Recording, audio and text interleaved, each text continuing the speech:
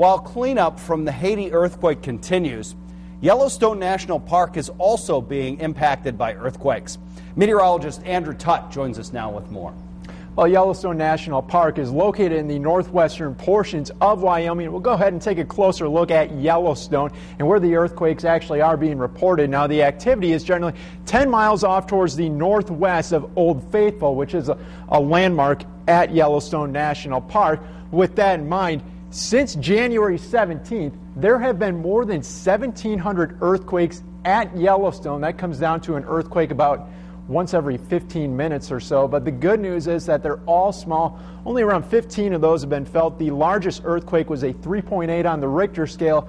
Compare that to Haiti, that was a 7.0 on the Richter scale. We are streaming live at Yellowstone National Park, and you can see the geysers here. The reason behind the geysers is there's a super volcano. Now, if you go to Yellowstone National Park, you're not necessarily going to see this big volcano. The reason why, it's under your feet. It's influencing the geysers, also influencing the earthquakes, but geologists have kind of dumbed down the cause of these recent earthquakes. It's a result of the slipping of the fault lines, not due to a shifting of the magma below the surface. That's good news. That means that an eruption, volcanic eruption that is unlikely in the near future. Tom?